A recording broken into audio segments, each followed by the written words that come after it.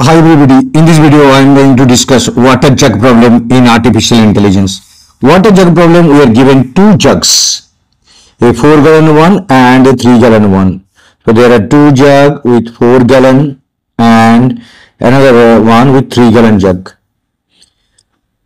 Neither has any measuring marker on it. There are no measuring marker on the 4-gallon jug and 3-gallon jug. There is a pump which can be used to fill the jug with water.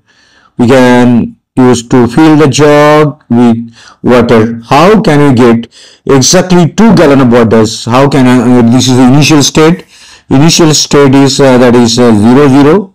Initially this one is initial state, and goal state is how can we get exactly 2 gallon of water into 4-gallon jugs, mean 2, 0.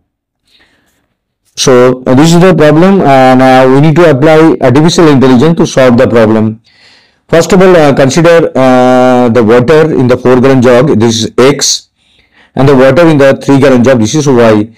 So these are the variables. This is a 4-gallon water, this is 4-gallon jug, and this is 3-gallon jug. X and Y are the variable. So X can be either 0, 1, 2, 3 and up to a 4-gallon jug, and Y can be either, this is X, and Y can be either 0, 1, 2 and up to 3-gallon jug. Initially this is 0, 0. Now first of all we need to fill up the 3-gallon jug. So this is 1, this is 0 and this is now 3. Now transfer the 3-gallon jug into 4-gallon jug. This is 3 and now this one is 0, as we are transferring the 3-gallon jug into 4-gallon jug. Now fill the 3-gallon jug again.